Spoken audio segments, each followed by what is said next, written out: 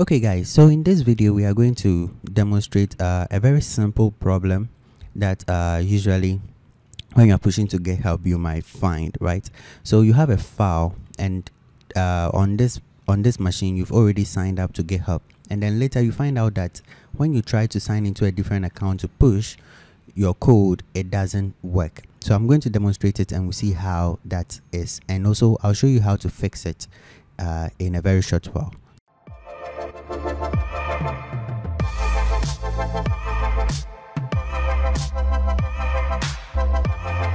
So in this file, this is just for testing, right?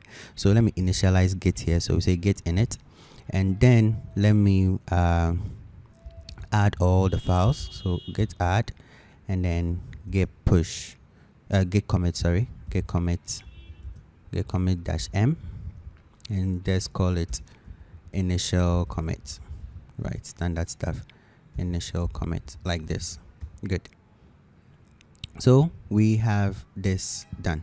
So the next thing I need to do is to push this to GitHub. So head over to this place, create the repository name. Let me just call it test repo, right? And then let's create, it's public, let's create this repository. So we just follow the standard steps, and that is create the branch. So let me copy this code, git branch, head back, set the branch, and then let's set the origin, right? So this is the origin. We set the origin as well,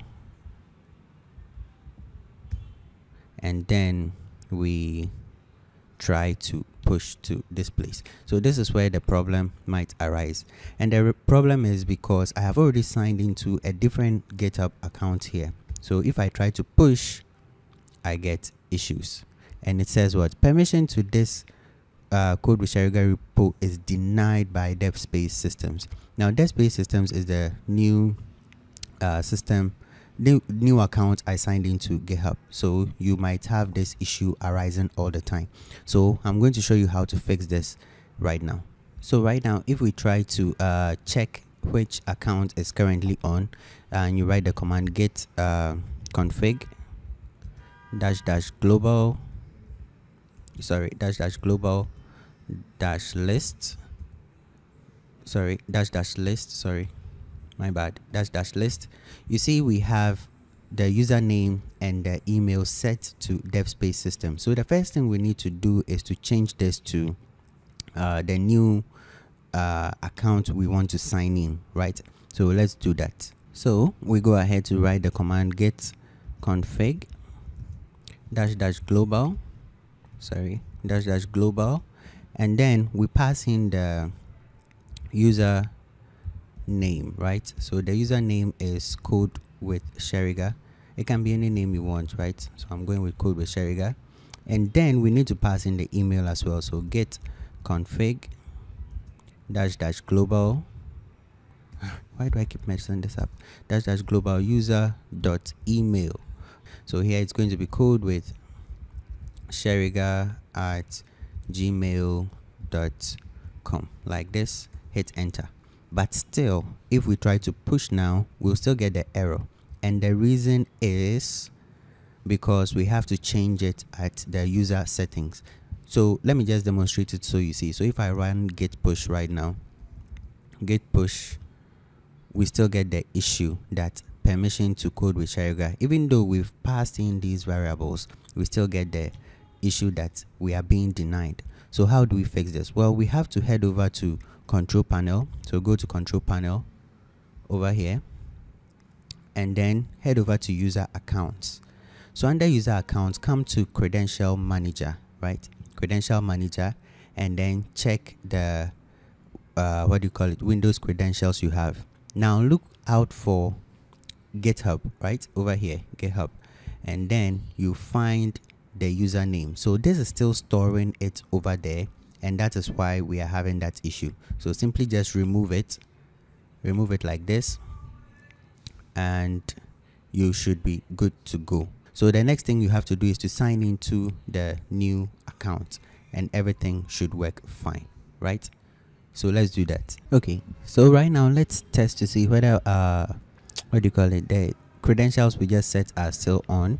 So we double check here, git config dash global, make sure, sorry, that was a mistake on my part, it has to be 2 dashes here.